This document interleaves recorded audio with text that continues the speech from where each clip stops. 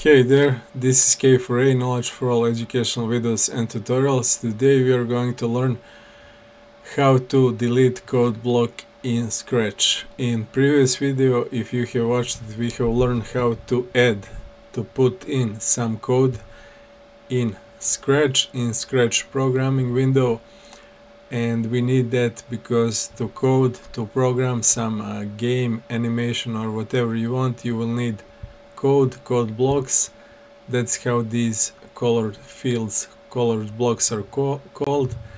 And to add them, all you have to do was drag and drop from the left to the right, and now to delete code blocks which we have added in our coding window, all we have to do is do opposite, drag and drop from right to left. So in first video, to edit, to put it in, we went from left to right. Now to delete it, we go from right to the left. There are a couple of other ways to do it. I will show them just to be aware of them and to pick which one is easiest for you. So for example, if you have followed me in a previous tutorial, I have added two same blocks, set rotation style left and right, and sometimes you will do that by accident, sometimes you will need it, sometimes you will say, okay, I don't need two of these same blocks, let me delete them.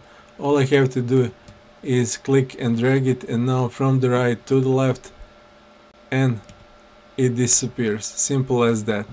Let's delete this one also. So click, do not release until you go to the left, and then release it, and it will disappear. And it doesn't have to be same color.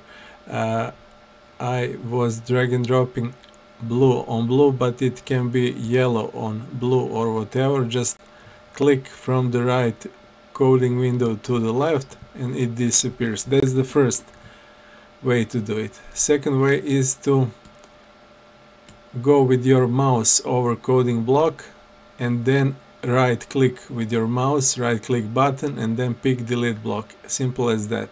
So I will go over this touching mouse pointer, right click, delete block, and I will do the same for this guy here, plus sign green block.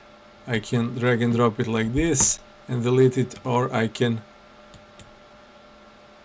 go with right click with my right mouse button, delete block. Maybe this is easier for you. Sometimes you will have lots of blocks here in your coding window, so it will be really complex, really messy. So maybe instead of click and dragging like this, because you will have 10 or 15 blocks, it's easier just to right click and delete block. Other way to do it is also, and that was second way, and the third way is to use your keyboard. So first way was click and drag and drop to the left, from the right to the left. Second, click with mouse right button, pick delete block, and the third one is select the block with your mouse and then press delete on your keyboard. So I'm pressing delete on my keyboard in real world now, and this guy disappears. I will try to add a couple of more just to show you the same thing. Okay, so let's select this one, click delete, he goes away. So I don't have to go with right mouse button, I just have to select it, press delete on keyboard, and that's it. You just have to be aware here that if you click somewhere on this white screen area, and then press delete, nothing will happen, because Scratch doesn't know what exactly do you want to delete. You have to select the code block with your mouse first, hover over it, then go with delete.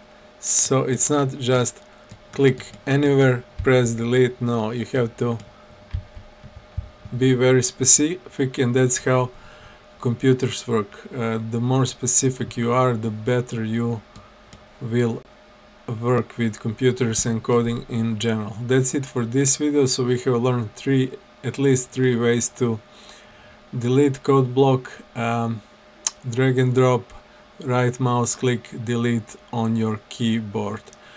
Thanks for watching. See you in next one. Bye for now.